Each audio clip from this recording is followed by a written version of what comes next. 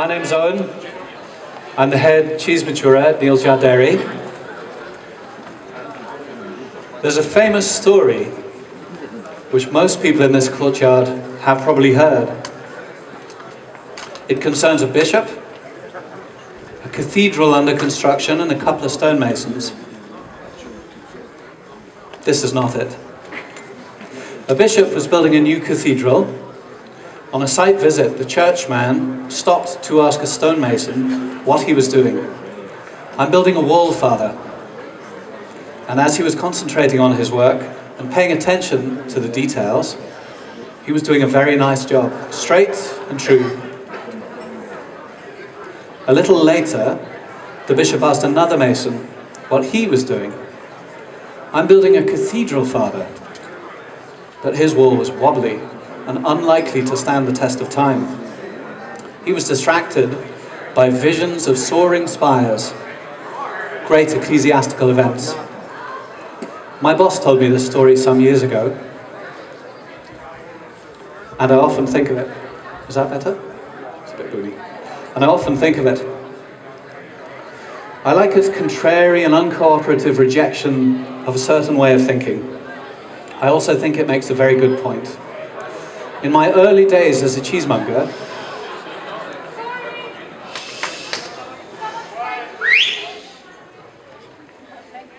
thank you. Thank you. In my early days as a cheesemonger, I learned how to remove the cloth from a cheddar. We always did this when we cut the cheese. It meant that a lot of the smudgy, mighty, mouldy debris was kept away from the cheese counter, and it made the operation a lot more manageable. After many repetitions, I became very quick at removing the cloth. I simply scored right through it with the heel of a sharp knife, flipped the cheese over and did the other side. Then I set my jaw in a determined fashion and hauled the cloth off the cheese. Job done, lickety-split. When I came to Neal's Yard Dairy, I learned another way. I still scored it and I whipped the cloth off where appropriate, but generally we would leave most of the cloth on. It looked nice, and after all, the cloth is there to protect the cheese. Why remove it until you absolutely have to? If you can keep your work area clean, despite the debris and smudge from the cheesecloth, it's more sensible to leave it on. Time passed quickly. Soon it was Christmas number whatever. For me at the dairy, we were selling more and more cheese than ever. As well as cutting and displaying the cheese in our own shops, we were now selling more and more cheese on wholesale and quartering a lot of cheddar to send abroad, particularly to France. I learned another way of removing the cloth. This time, it was more like carefully undressing a cheese than surgically cutting the clothes off and slicing into the flesh as I went. Layer by layer, you unwind the cloths that have been so carefully applied. You can see much more clearly the work of the cheesemaker, and if you're paying attention, you can learn all sorts of things about what is happening during the make and what has been going on in the maturing rooms. How well has the cloth bonded to the cheese? How well has the surface of the cheese knitted in the press? Has the mold penetrated the surface, followed by the mite? And why has this only happened at one end of the cheese? I'm not saying that this is the best way to remove the cloth. It may be more appropriate to score and strip than to undress the cheese. And sometimes you may want to take the whole cloth off, as it's much easier to maintain the cleanliness and the organization of your cheese counter. The decision you make depends upon the situation you're in, and hopefully you've accumulated enough skill and judgment as a cheesemonger to respond to the situation. I am in the fortunate position of managing a stock of some really terrific cheese. However, that does not mean it's plain sailing. There are constant problems. Some of the problems are of our own making and some are not. Broadly speaking, the problems we create for ourselves stem from misjudging stock levels, screwing up maturing, and sending people the wrong cheese. Those stemming from others are usually make quality, although we see plenty of difficulty due to logistics and transport. Several years ago, we learned a precious lesson. We had a Stilton problem. We knew that our sales at Christmas would exceed what we could provide if we let them.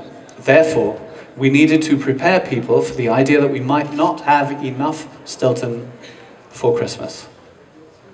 They would need to plan ahead to secure their Christmas Stilton from us, and we could help them to do that. We could help them. So effective were we at conveying the first part of this message that a large number of customers immediately changed supplier. Quite quickly we found our own stock spiraling upwards. We did not respond quickly enough to the sharp decline in sales, not by replacing those lost sales, not by reducing our stock, and not by taking the cheese off our shelves and reducing the temperature dramatically. We simply did not notice in time. Nothing could have been further from our minds than being overstocked with Stilton. The cheese ripened far beyond what we were anticipating and far more quickly. We had to dispose of a ton of cheese at a truly ridiculous price. These days, we watch our sales much more intently. And having learned other lessons as well since then, we might approach the overstock of overripe cheese differently too. There are more ways than one to skin a cat. Obviously, we would expect to notice much sooner that there is a problem and move the cheese to the appropriate conditions. We would enlist the help of our 3 shops and our market stall. They have shown themselves to be extremely effective at leading the charge in addressing a major issue. And we might try to change the nature of the problem into something more interesting by making some deliberately questionable, maturing decisions. Life is just more fun like that. One of the things we know is that the better a cheese is, the more of it we will sell.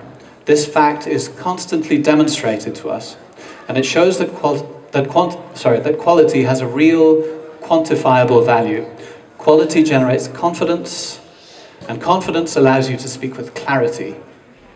Knowing in your heart that there is every reason for someone to want to buy this cheese, and that having tasted it, they will want more. When you're confident, you will hand a piece of cheese to your customer, look them straight in the eye, and ask, "Isn't that great?" knowing that their answer will be yes. Equally, if you're selling to trade customers over the telephone, and therefore cannot give them a piece of cheese to taste while you talk, that confidence is absolutely critical. As trade sales are about 80% of our business, you can see how important confidence is to us. All of that confidence is based on knowing that the quality of the cheese we're selling is good enough to make people come back for more, even in the face of the excellent cheese that our competitors are selling. One part of my job is to help to give our sales teams that confidence, to show them the cheese, to provide context, and to make sure that if something extra special is required for a particular market or customer or occasion, it is provided.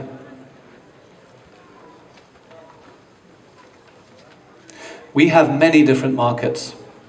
For example, our own shops, those shops and restaurants that we sell to in the UK, those to whom we export in Europe, the US, and all over the world. There are different travel times depending on where the cheese is being sent and how it's being sent, by boat or plane or lorry. We need to send the appropriate cheese to each one. Sometimes we fail, but always we have to try. In each market, there are some very special customers.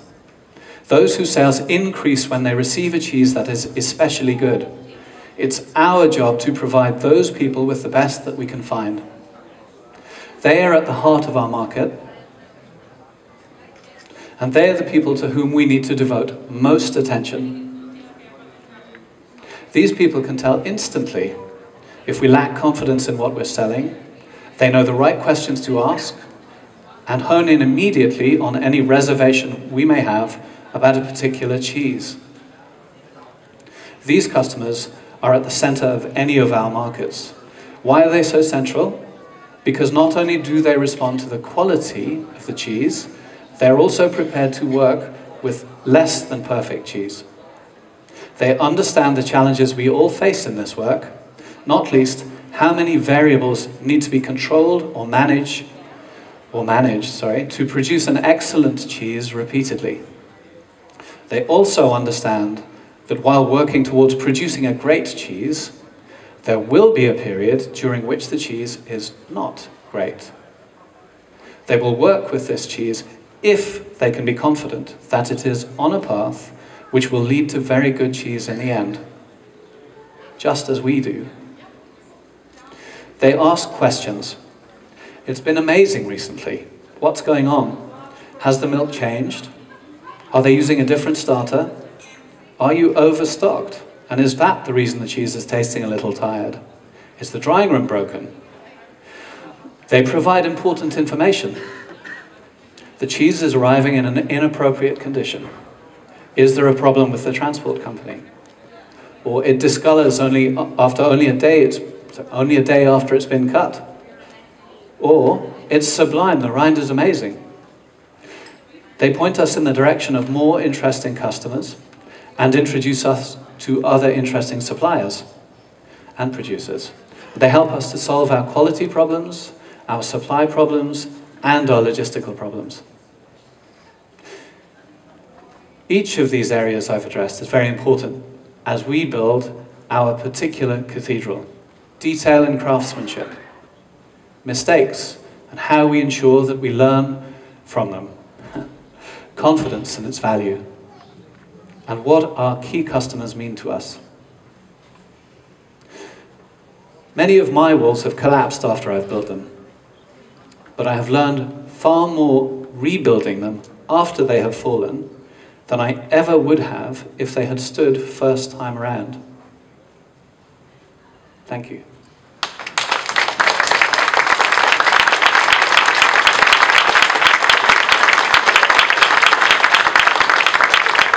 Now, if I may, I'd like to introduce my friend and colleague, Martin Tkalez.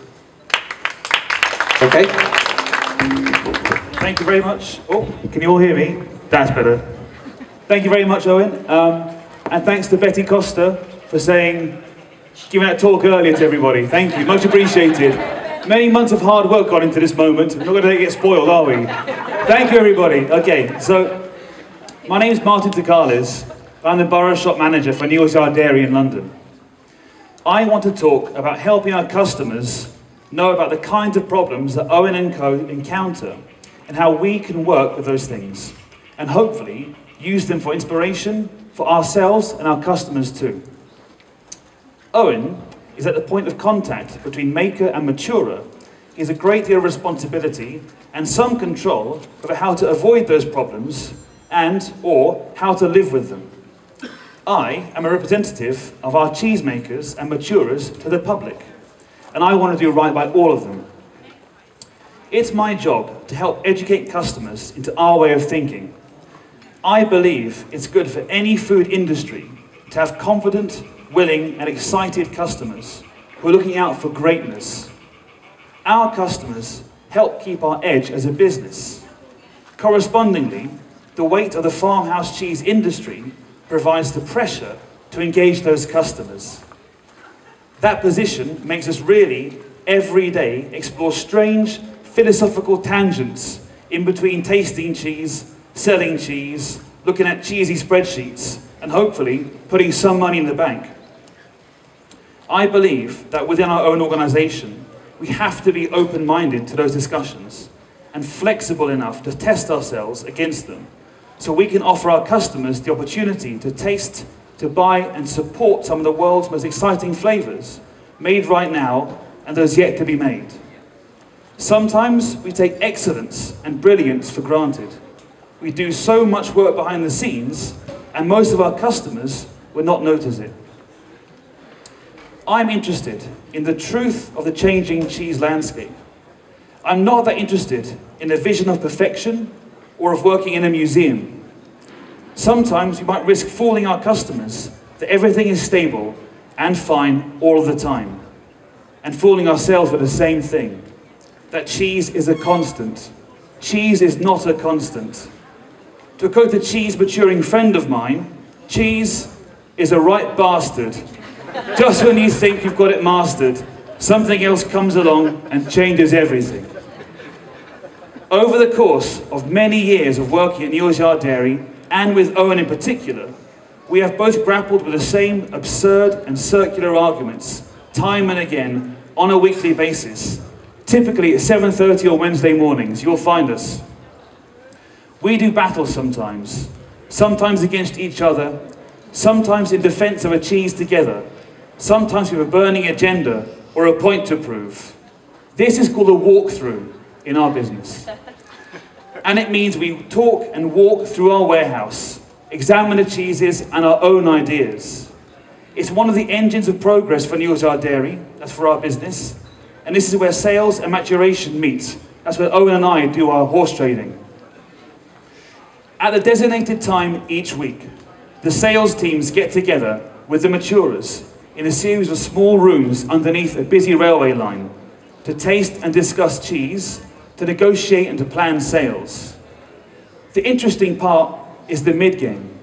It's not really the opening moves of observation of flavour, though that's important. The interesting part for me is how you wrap up the aim of the cheesemaker, the cheese, the climate in the shops, and how you take that aim and you try to act upon it. It takes a bit of time, experience, and imagination to forget about your urban and industrial surroundings and to think about the whole chain of cheese production in one whole thought and see what you need to do and how to execute those plans in the shop. And those plans are untested until the system and the will to act with cheese encounters people, our customers, who may or may not buy that cheese.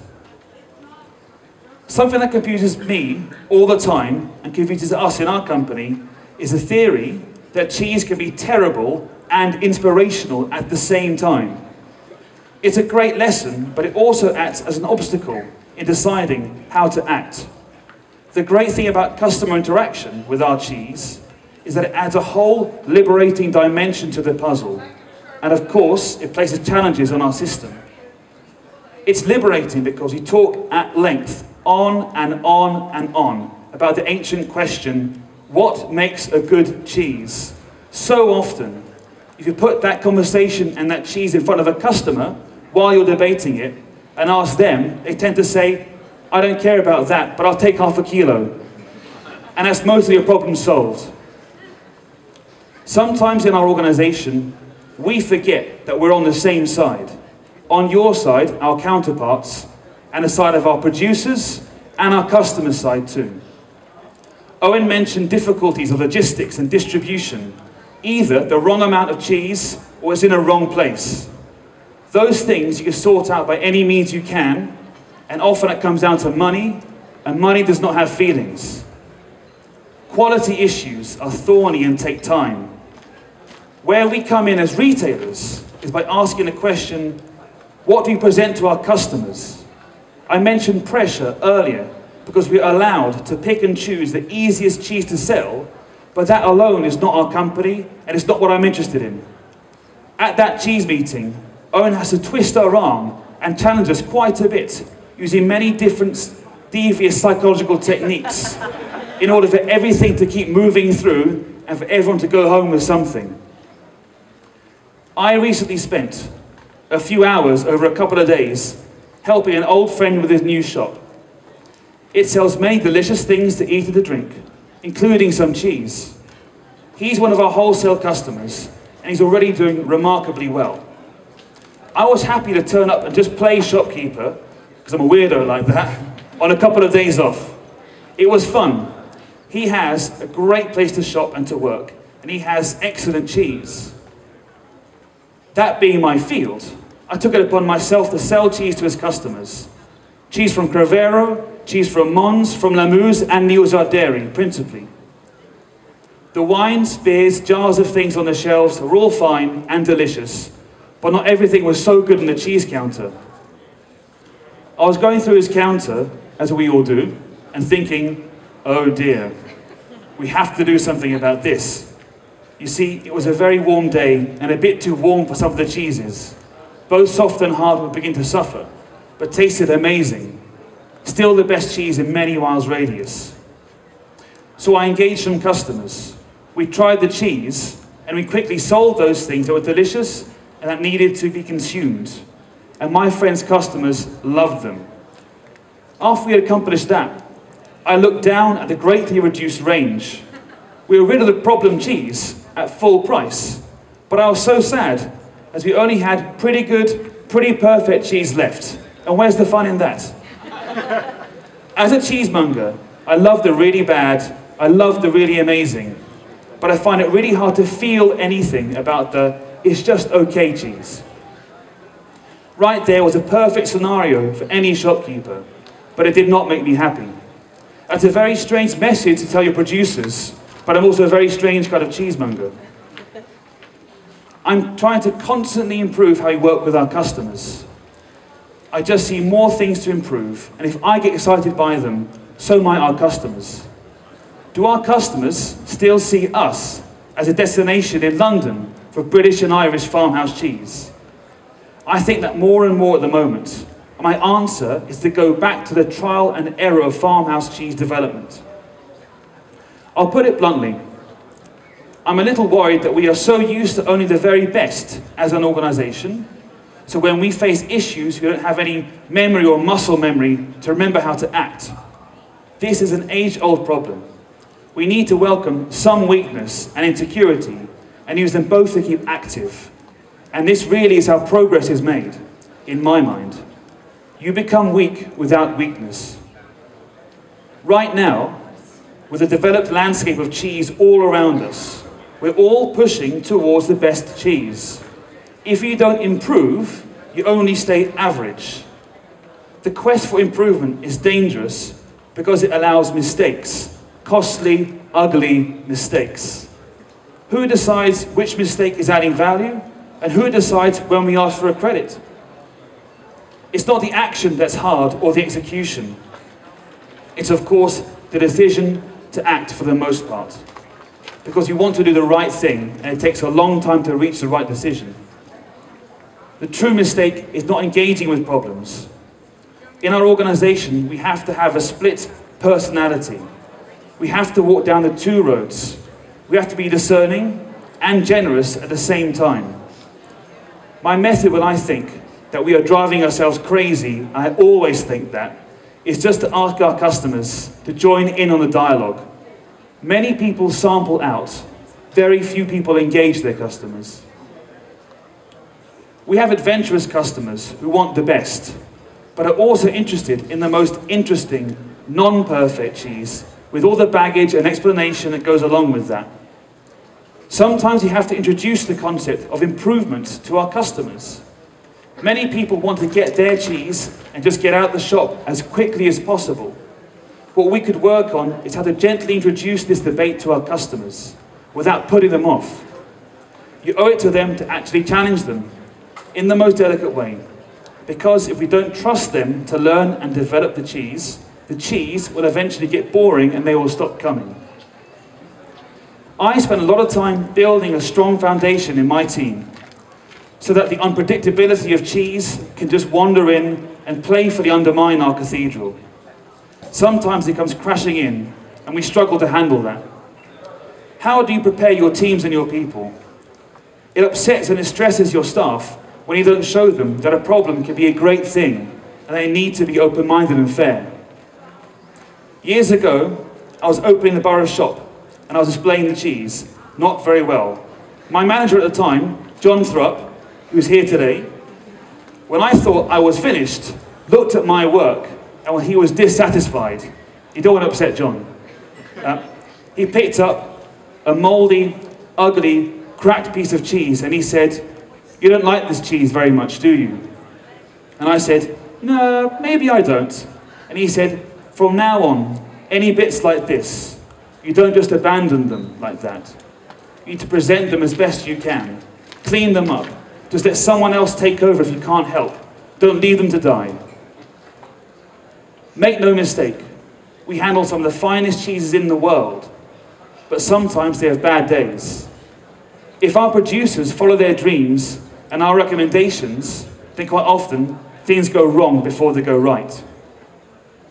All those things that Owen has mentioned, are hard, profound, and occasionally tedious. Some people think the same of customer service. You're so patient with people. Why do you give out so many samples? Those customers took ages. Yes, we all feel that. Of course we do. Sometimes I think more work goes into selling 100 grams of cheese than selling a whole house. But that's my craft. That's one of my walls in that cathedral and part of my duty. The reward is when our customers enjoy the struggle and thank us for introducing them to something. I think that it's okay to show some weakness, that it's fine to acknowledge difficulty. If we're to further farmhouse cheese, because it's unfinished and ever-changing, in whatever field, scientific, craft-based, animal husbandry, we who sell cheese need to be ready and happy to trust ourselves and our customers and to open up those dialogues. And I fear if we don't do this, we'll all get left behind. Those are my thoughts and my plans for the future. Finally, I'd like to say thank you to all of you for coming today. And above all, I'd like to thank the Cravero family for their incredible hospitality. And lastly, before I go, I'd like to invite you all to partake in some exceptional raclette, which is being prepared next door. Thank you very much for your time.